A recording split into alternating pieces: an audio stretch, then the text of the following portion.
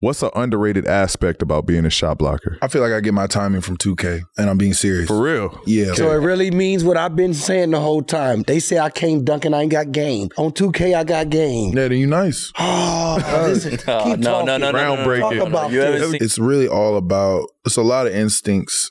You can't be afraid, especially, I mean, I've had my string of foul trouble, like just going for everything. I think when I was like first in the league, I was swiping more hard, like swiping a lot more, not picking my spots as well. You know, I started picking my spots better. I would just wall up, and at the end, I'd find an opportunity to block a shot rather than dudes running at me and I'm just trying to wind up. It doesn't work like that. Like, it's really all about being patient and waiting until the last moment. Where did the 2K help you at? They get by you in 2K. You figure out the timing when you're going to block shots. Yeah, so you good with that triangle button. Yeah.